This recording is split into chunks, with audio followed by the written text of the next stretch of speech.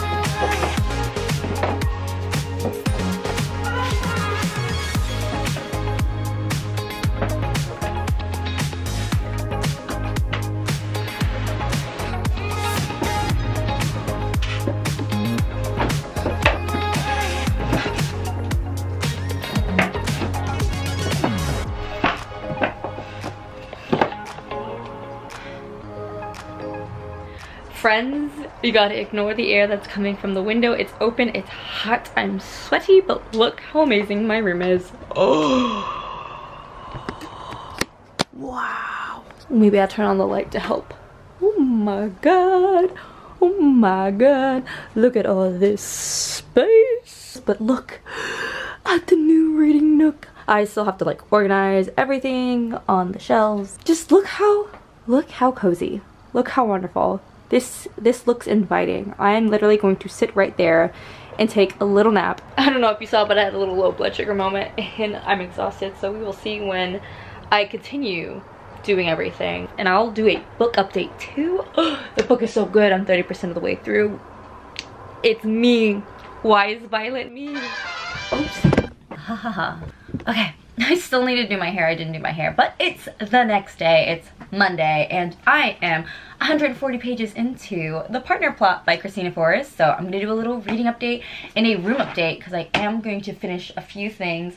Sadly, I don't think I'm gonna be able to hang my curtains, which means I will save the like final reveal of my room placement and things for maybe another video, because I know I want to do a book haul, like a summer book haul of all the books I got recently, and a little bit of an unhaul because your girl needs to lighten her load. Okay, I'm like, why do I have so many books that I'm not interested in? Because I'm consuming too much, and I'm trying to learn to be better. Okay, so Christina Forrest is just writing about my life, apparently. That's how I feel. Violet's the middle sister who always feels like she is like the, you know, the creative weirdo in the group. Her sisters have like real jobs and stuff, and like she's just like, I want to be a fashionista. Not married, has not good romantic relationships for the most part, and she has this really cute high school sweetheart. What I love about Christina Forrest, though, I will say, is that she invests the beginning of her romance novels with a lot of history, so I feel like it's so easy to care for her characters. The last book in that series, The Neighbor Favor, this one, can you see it? Can you see it? You got a lot of their history through emails and their communication with each other. And then I feel like this one, we got a bunch of cute flashbacks of her being in high school and him and all the kind of trouble they were having. Now there's a 10-year jump and it's a fake marriage trope. I'm having such a jolly good time reading this. I don't know why I said jolly good time. That's very odd. It's not like Christmas themed at all. I'm enjoying myself. I like Violet. I like Xavier. I believe in them and their love, but also believe in the complications that they have faced together. But also at the same time, I'm eating it up. I'm like, let's ship these two together, and they've already slept together. And the little quote on the front, just so you know, is what happens in Vegas doesn't always stay in Vegas. Oh. The shelves are actually looking pretty good. I think I'm just gonna do a whole reorganization because I do kind of want my favorite series all together. And then swerving around here, as you can see, I have some storage bins. I was going through and trying to declutter, so I'm gonna tuck those back either under my bed or in the closet. The desk I still have to rotate, but the drawers, can you see? There are drawers. Those drawers over here, because that'll make it easier to get to my closet. I need to fix these lights, and then I want to rotate this art that's behind me. I can't believe I like my room. Unheard of. Unheard of. But I have a lot of things to do today. I did just get back from work, so it's now like 5 p.m. I'm gonna read for fun and drink a little coffee just to reward myself. Because you go to work and you deserve a reward. Who wants to work? Nobody. So I'm gonna make myself a little coffee and read a little, and then get to I have some emails that I need to do. I have some acting stuff that I need to do, which is fun. And then not so fun, other work things to do. I don't know why I'm so in love with this, even though it's like literally the exact same. It's just on a different wall. Maybe I just craved change. Silly me.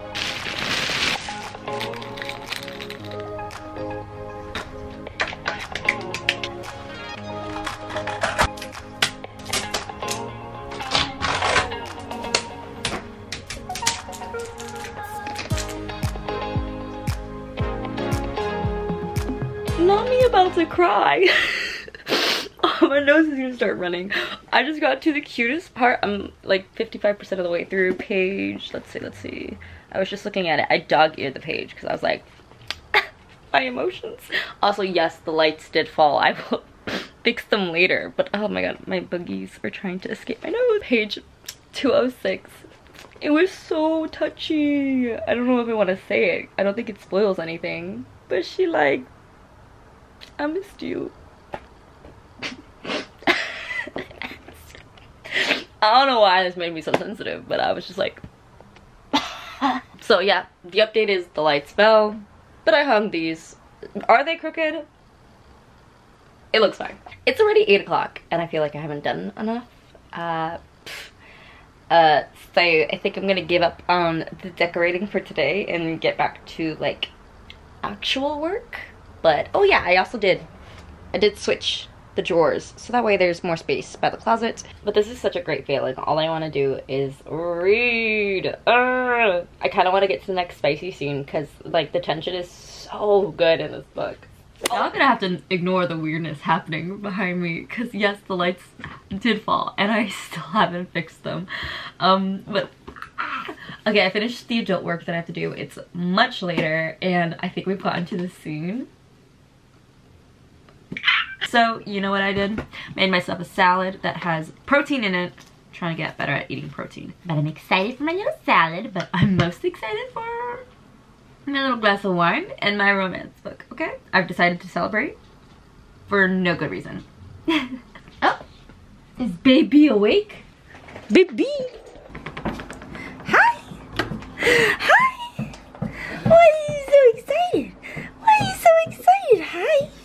Hello? What a cutie, baby. Oh, thanks for the kisses. Thank you for the kisses. You can't come into the room, though. Oh. Back it up. Back it up. Okay, you can lay right there. You cute, sweet little angel. You're watching me to flick the light. Ready?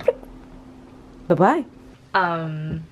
Completely forgot what I was gonna say. So technically I need to start getting ready for bed if I want to get my full 7 hours, which I might have to sacrifice depending on how good this book is, but that would be a Hey, I didn't say you could come in. Look at that little guy. Look at that little guy with his cute little face. Hi. Hello, thanks for your kisses. Honestly, having a dog is so awesome. Oh, there goes the phone. What was I gonna say? Sacrifice my sleep because the book is good. Oh, but that's a mistake because tomorrow's my long day. I work from 8 to 3:30 and then immediately take the bus up into town for my acting class and then get home hopefully before midnight and then get back to work tomorrow. What you doing? Hey, no. What are you doing? Come. Okay, friends. It is much later, almost 10, and it's time for me to shower and hit the hay, but I fixed my lighting.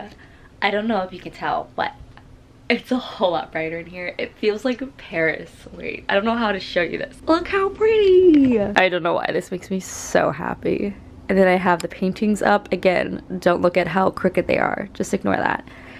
And then I'm planning on doing maybe a little paint block here. I got a free sample of paint. I think I'm just doing a yellow square and then sticking my vision board in it. So that way it's like a focal point. Oh!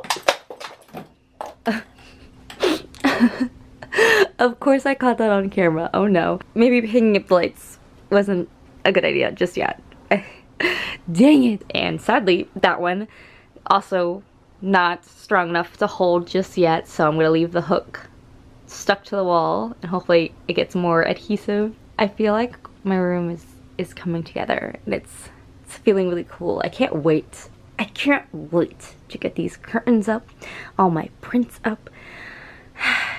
The bed is gonna be so cozy with all these lights. I did manage to finally stop reading the partner plot. It was very difficult on my behalf, just saying. God, I hope none of these lights continue to fall. That'd be kind of scary in the middle of my sleep. Fingers crossed. But yeah, finally put the book down. I'm gonna shower, get ready for bed. Tomorrow is the busiest day of the week. I most likely won't vlog at all. so excuse me. I will probably see you Wednesday, where, I don't know, I might have a drill to hang up my curtains. The lights may all fall down. Who knows? That's the exciting part.